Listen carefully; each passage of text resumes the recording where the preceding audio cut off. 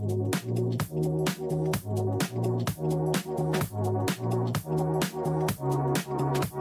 everyone, welcome to Metaverse Marvels. In this series, I'm going to show you step-by-step how to build a complete character customization system inside Unreal Engine. From switching outfits, to adding accessories, to applying materials dynamically. Everything will be explained in a clean and simple way so that even beginners can follow along. We'll start from the very basics and slowly build up. You'll see how to structure your blueprints, how to use enums for clean organization, and how to create a smooth, professional-looking UI that feels just like what you see in modern games. By the end of this series, you'll know how to use enums to manage categories like dresses, shoes, glasses, tails, ears, and more. Set up widget switching so the UI feels fluid and easy to navigate. Apply materials dynamically and override slots in real time.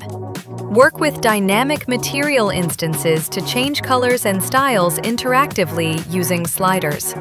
Equip and replace items using enums, so you don't need to hard code IDs. And finally, bring it all together into a modular customization system you can expand for your own projects. I'll break everything down into easy steps without skipping the details. Each part of the system, from the blueprint logic to the UI to the material functions, will be explained clearly so you actually understand not just what to do, but why it works. So whether you're completely new to Unreal, or you're already comfortable but want to organize your workflow like a pro, this series will give you the tools and techniques to build your own system from scratch. And that's not all. We'll also look at ways to keep the system flexible. That means you'll be able to add new outfits, accessories, or categories later on without rewriting everything. This is exactly how professional studios approach customization systems. So, if you're interested in Unreal Engine tutorials and you want to build game-ready systems that you can actually use in your own projects, make sure to subscribe and turn on the bell so you don't miss any part of this series.